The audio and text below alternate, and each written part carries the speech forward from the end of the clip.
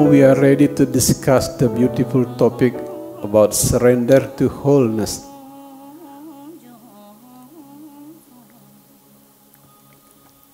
In the last 2 days in ashram, when we are going to celebrate Compassion Day tomorrow, the 2nd of March 2021, we are going to celebrate Compassion Day, which is the same as my birthday.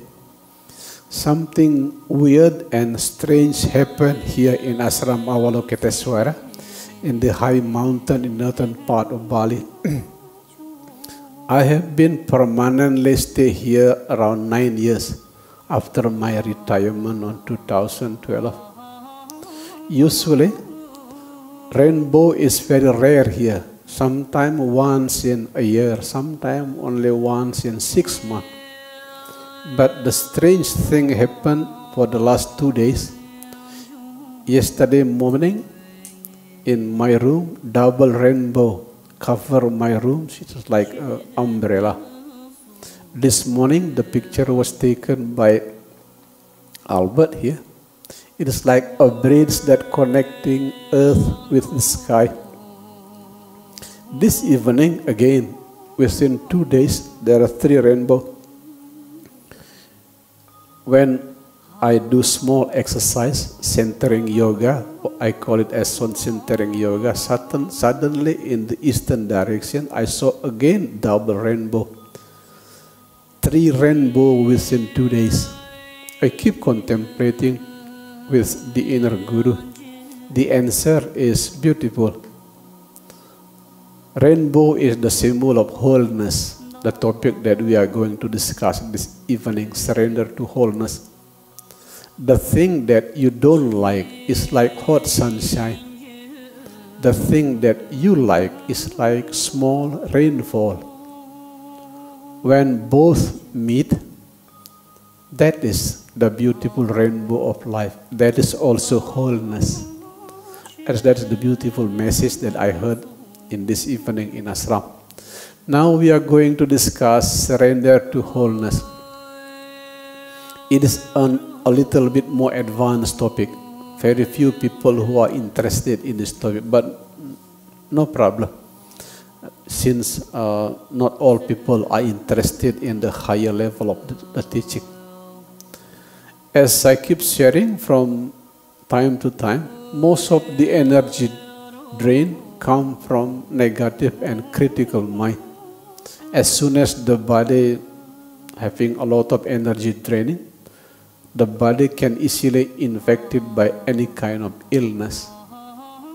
For your information, the most important reason why people experience energy draining from the mind because they fail to understand wholeness. Inner conflict, like blaming yourself, guilty feeling, soul wound, bad memory. Inner conflicts which invite the coming of outer conflict, also deeply rooted in the inability to live in wholeness. The same thing happens with negative biochemical reactions of the brain. As I told you before, the biochemical reactions of the brain is the intersection point where body, mind, and spirit meet. Those who have problematic life, suffering soul, usually think negatively about the life. As a result, the biochemical reactions of the brain producing cortisol, adrenaline, which poison the body. Again, the root of the root is the inability to live in wholeness. It is very important for that reason to deeply understand wholeness. Wholeness is not only a beautiful understanding which opens the gate of healing, but also can open the gate of peace. As soon as you live in wholeness, the energy draining that comes out from the mind will totally stop. The inner conflicts which invite the coming of outer conflict also stop.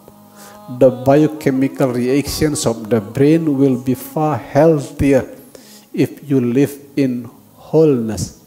So that's why today, at the peak of our meeting on the journey to celebrate Compassion Day tomorrow, 2nd of March 2021, we will discuss a little bit advanced topic, surrender to wholeness.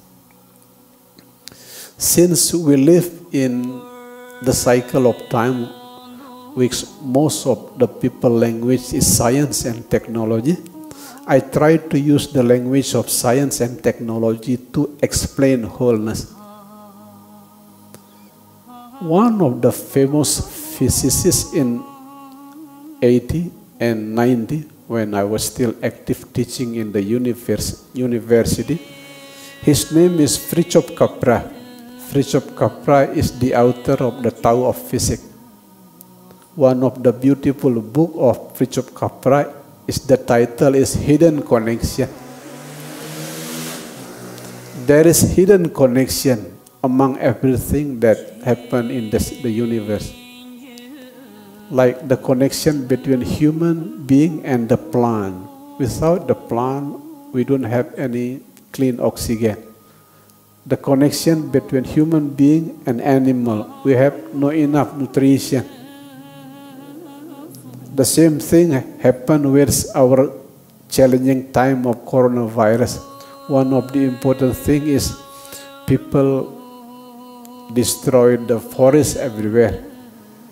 Hidden connection. That is the language of Fritjof Capra when he explained about wholeness. In my time also, there is a famous social anthropologist. His name is Guruji Gede. I still keep his book. The title of the book is Steps into an Ecology of Mind. Guruji Gede explained wholeness in a beautiful explanation. The pattern that connect. In our time, the most famous meditation teacher, his name is His Holiness Thich Nhat Hanh, a famous meditation teacher, maybe the most famous one in our cycle of time. His Holiness Thich Nhat Hanh. The most important teaching of His Holiness Thich Nhat Hanh is interbeing. What His Holiness Thich Nhat Hanh called as interbeing, Guruji Gede called as the pattern that connect, Fritjof Capra called as hidden connection. Those things explain the same wholeness. And the clearest scientist who explain wholeness in this case is the physicist David Bohm. His most beautiful book is Health and Implicate Order. The well-known physicist David Bohm made a clear conclusion, now still available in YouTube. Millions of people watch his video.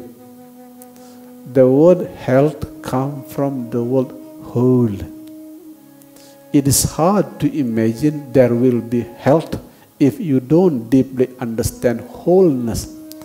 That is not my conclusion. That is the conclusions of the famous physicist. His name David Bohm. His book is Health and the Implicate Order. And the beautiful work of David Bohm have been quoted everywhere, not only among the physicists, but also meditation master and many healers quote the beautiful conclusions of David Bohm. Health comes from whole. It is impossible to experience perfect health if we do not understand wholeness. For that reason, this evening I am going to share to you the beautiful topic of surrender to wholeness. Some of you may raise a question, what is wholeness? That is a beautiful question. What is wholeness? This is the way I keep explaining wholeness, since wholeness is the deepest root of healing, the deepest root of peace. This is how I keep explaining wholeness to my close students. As universe cannot remove the night, because in the universe there is day and night, As ocean cannot remove the wave, as the rose cannot remove the thorn, life also cannot remove death. Health, you only deeply understand health if you experience disease. Darkness is here not to attack the light. Darkness is here to brighten the light. That is wholeness. Let me repeat once again, just to make the idea clear.